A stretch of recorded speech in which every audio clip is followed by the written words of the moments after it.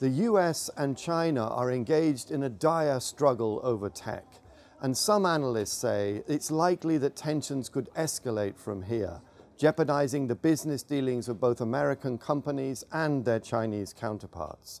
The tech war is part of the broader US-China trade war that started more than a year ago.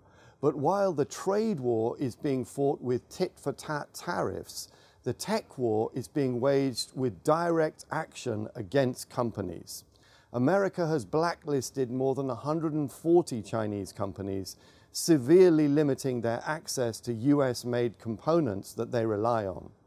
This has already thrown several Chinese companies, such as Huawei, into crisis. But China is fighting back. It has not publicly ordered a backlash against American corporations in China, but some US companies are now facing stiff headwinds.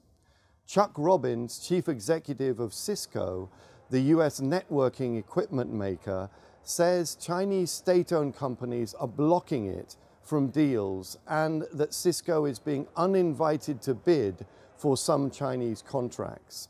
If this treatment goes mainstream, US companies have a lot to lose. This chart shows how US companies operating in China sell 9 times more to Chinese customers than Chinese companies operating in the US sell to Americans. Another giant US corporation, the chipmaker Qualcomm, also reported weakness in its China business. The company, which gets 65% of its revenue from sales in China, warned that earnings are on track to fall to a 7-year low. America's aim in confronting China over technology is to punish specific companies such as Huawei for alleged wrongdoings.